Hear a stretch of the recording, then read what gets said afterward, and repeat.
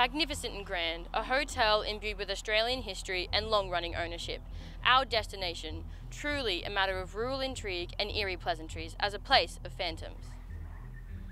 Meandering through the property, you may discover the beauty of the bush with vast views of the countryside and subtle sounds of still land.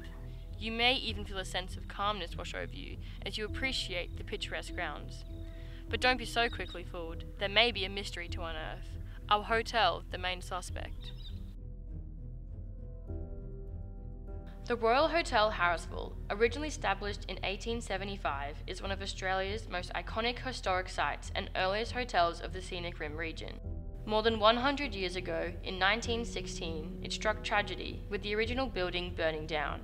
As rumours go, 5 to 7 lives were said to have been lost in the blaze, trapped and left to haunt the building's remains. However, there is no conclusive evidence from any historic records of there being any victim of the fire, bar the hotel itself. Despite this, there are ever-growing phenomena of phantom figures, objects moving with a mind of their own, and a woman wearing a black dress. This begs the question, how does one, as new management, navigate this haunted environment? Today I'm going to talk to Kathy, who is one of the main owners of the hotel, along with her partner Jade. So what did you know about the hotel before buying it? Absolutely nothing. We knew nothing about the paranormal activities in this hotel at all. There was a booklet that was left here at the hotel from the previous owner before Lloyd, and it sort of did a lot of research from the paranormal activity that was here.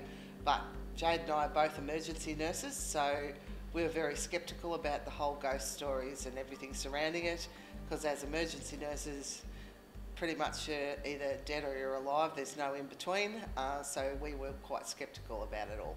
So what was it like when you guys first started running the hotel? We understood that it was going to be a lot of hard work, and it is a lot of hard work. It's not just sitting at the pub and sitting at the bar and pouring beers and talking to people. There's a lot of work behind it. So I think we're learning every single day. I think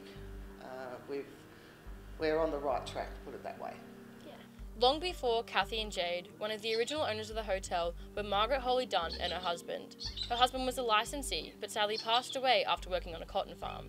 Margaret, one of the potential ghosts of the hotel, then became one of Australia's first female licensees after fighting for ownership. How would you describe Margaret's temperament through her hauntings? Her demeanour, I would say she is not a scary person at all. She is more mischievous, but she definitely makes herself known. She was pretty naughty with regards to she'd make a mess of the tablecloths. We'd always set the tables, but in the morning you'd come in and the tablecloths would be pushed up so that they were all scratched up, so you'd have to come and reset the tablecloths. How have your experiences with the ghosts changed over time? We've had the hotel now for 7 months, so we took it over in August last year. Initially, as I've mentioned, Margaret was very prevalent and quite active. She's still present most nights. You can hear her walking around, but it's not in a frantic way. It's more in a relaxed nature, and she walks around. And I think she's quite settled now with us.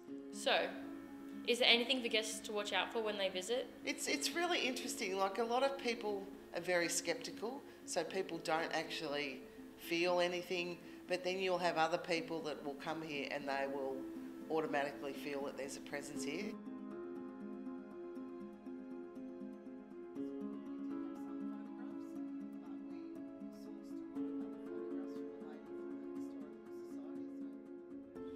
Phenomenal and haunted, but lively in character, the Royal Hotel Harrisville may be the cross between history and modernism that we all need.